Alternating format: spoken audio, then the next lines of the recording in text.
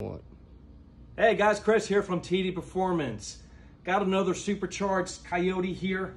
This beauty is actually a Gen 2 setup, and the Gen 2s work well. The superchargers a little less compression, so conducive to work with the supercharger. It has the VMP Loki 265 on here, probably ultimately around 750 horsepower this is going to put out.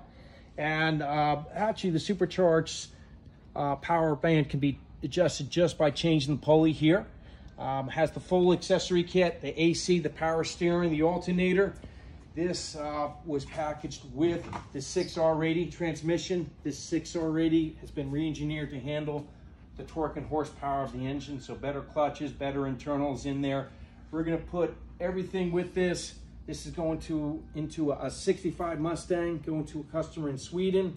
So it's gonna have the gauges, the Dakota gauges, the whole control pack, the ECU, the headers, the mounts, everything that you could think of for the install. So he's going to have a modified suspension, of course, to fit this into the car. So this is going to scream.